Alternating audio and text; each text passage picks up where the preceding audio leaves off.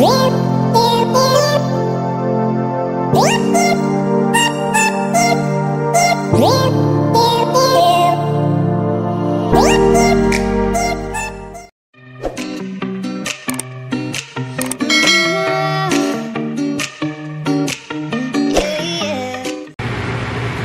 guys! Welcome back sa aking channel. So ngayon, dito ako ulit. Magme-makeup tayo dahil ang tagal na hindi na tayo nagme-makeup. I mean, hindi na ako nagme-makeup kasi nga naka-home quarantine tayo. Kaya para pampabawas stress, magme-makeup tayo na. Pasensya na kung magulo yung buhok ko ngayon. And pasensya na kung nakabukas yung aircon. Nanginit kasi pag walang aircon. Kaya pasensya na. Sana naririnig nyo. Kung lalakasan ko na lang yung boses ko. So, alam nyo naman na naka-home quarantine tayo ngayon. Tsaka wala nang pasok. Mga siguro 7 days na kaming walang pasok. So, 7 days na rin akong hindi nagme-makeup. Kaya na-miss ko talaga mag-makeup. Hindi ko alam kung marunong pa ako mag-makeup. Kahit 7 days pa lang, diba? Ang okay. So, ngayon, magme-makeup na tayo. Yanto ko lang muna yung buko. Wala naman akong gagawin ayos yan. Pasensya na. Pasensya na talaga sa ugong na aircon na wala akong nilagay sa face ko ngayon. As in, wala akong nilagay yan. Wala. So, bago tayo mag-start, syempre kailangan man natin mag-alcohol. Pero nag-alcohol na kanina. Mag-alcohol na lang ulit ako. Na-miss ko talagang mag-makeup. So, nag-i-start kasi ako sa BB cream. Hindi ko pala alam kung ano yung gagawin ko makeup. Basta nilabas ko lang lahat ng makeup na meron ako dito. So, tingnan na natin kung ano yung kalalabasan ng magagawa kong makeup. Okay? So, ayan. Ito muna yung gagamitin ko. Sa face muna ako. Kasi yung iba, diba, sa mata mo na nag-i-start. Sa kilay, ganun ako kasi sa mukha mo. Ito yung gagamitin ko. Ayan. BB cream ng Bello.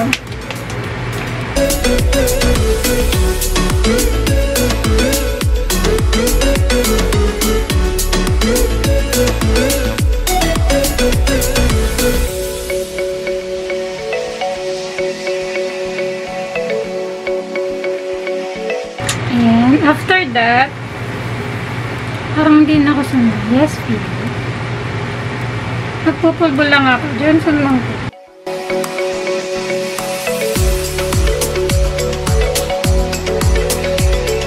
Hindi na ako mag-makeup, guys.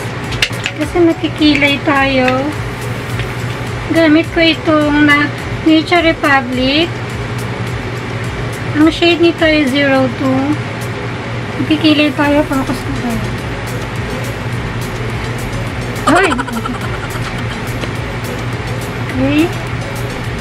Binabrush ko muna siya. Kailangan matulis. Ginagawa ko, tinataas ko. Ililinyahan ko muna. Ganyan, ganyan muna ginagawa ko.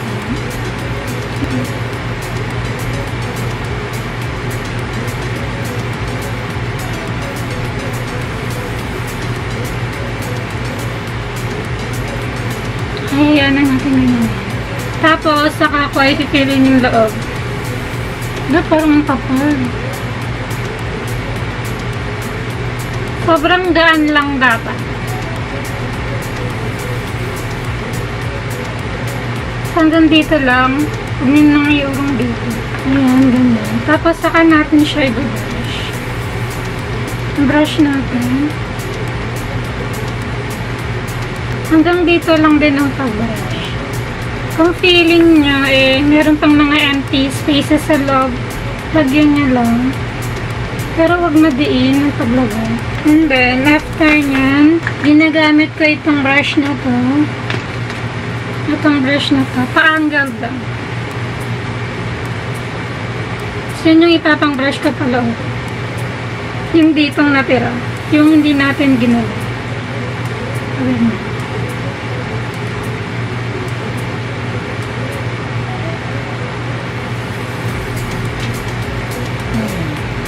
Pagkatapos nga, nilinisin natin siya ng cotton buds. Kukuha na ako ng cotton buds. Okay guys, I'm back. So, nakakuha na ako ng cotton buds. So, ngayon nilinisin natin siya. Pataas lang. Yung sa kabila naman, para maging matulis yung dulo. Kung nakapalan nyo yung paglagay, ito mapapalinis mo. Mapapanipisan nyo. And then, kunin natin ulit itong brush na to.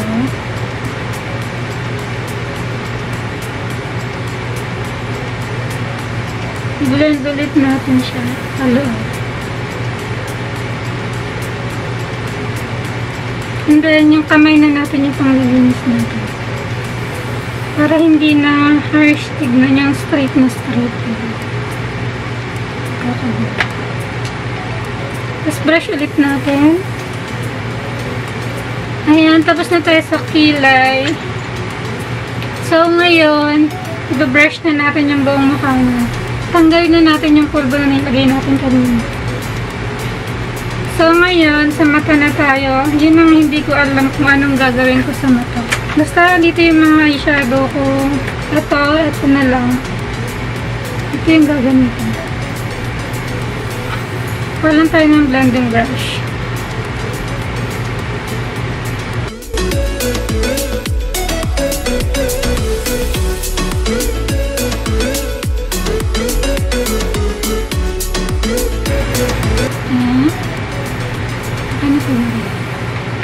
And then, ilalagay ko ito.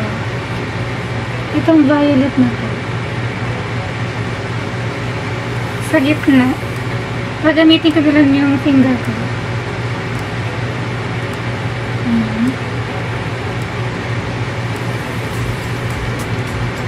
Apply nyo lang nang i-apply para maging full yung color niya.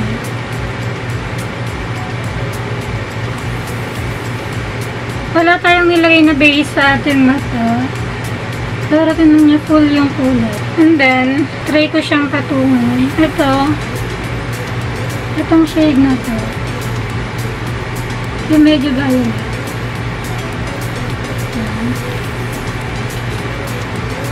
Napatong ko dun sa violet.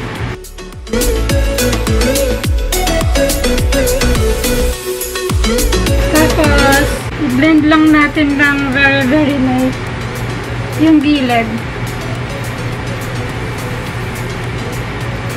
Tapos, mag-eyeliner na tayo. Gamit ko pa rin itong essence.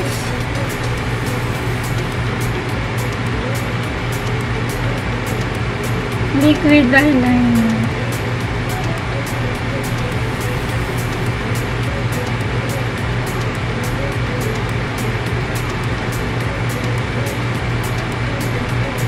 Yan na, meron ng makeup ang ating kabilang.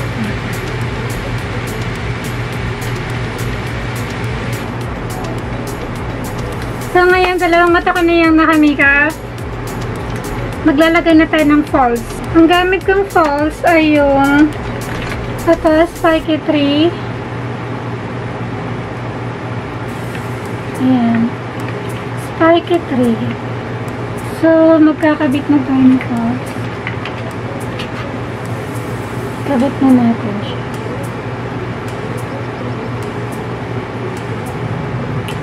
So, ayan, nakabit na natin yung ating false. So, ngayon, tapos na tayo sa ating mata. Nakapagkabit na ako ng false. And then, ngayon, sa face naman tayo. Ang gagawin natin first na contour. May contour tayo na po. Itong Vice. Ang shade niya ay Confirm. Confirm. And then, maglagay na tayo ng ating blush. Ang gagamitin kong blush, dito na lang. Sa detail, yung blush on dito, itong peach.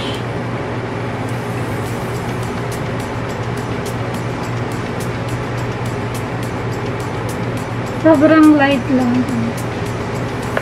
And then, mag-contour naman tayo sa nose. Yung gagamitin ko is ito, yung kanina. Yung City Color B Matte Bronzer.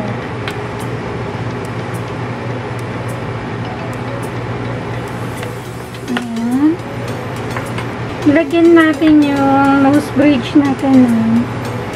Yung basta any light na eyeshadow or basta light siya na hindi shimmer. Next na gagawin naman natin ay maglalagay tayo ng shimmer or highlight. Itong gagamitin ko. Yung blowout highlighter ng Everbelena. Ang shade naman nito ay Spotlight. First time ko siyang gagamitin. Tingnan natin kung maganda siya. Yung talagang spotlight talaga siya.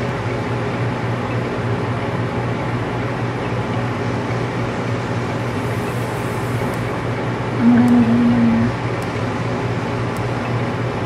Amihan na. Para mabulag kayo. Siya. Ang ganda niya, no? Parang basa.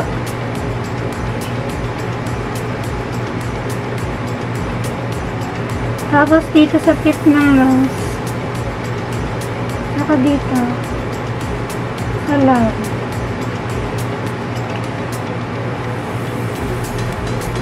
Tapos maglagay tayo sa tear duct. Ito na lang.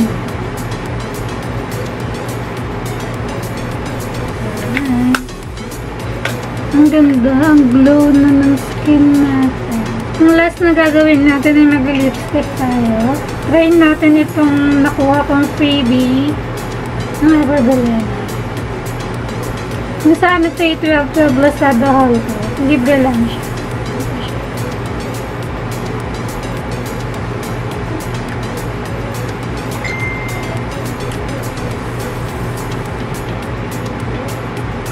Medyo nilagpas ko siya sa shape ng labi ko.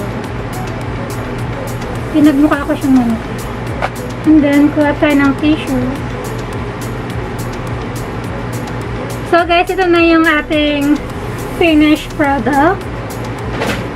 Or, ito na yung kinalabasan ng ating makeup.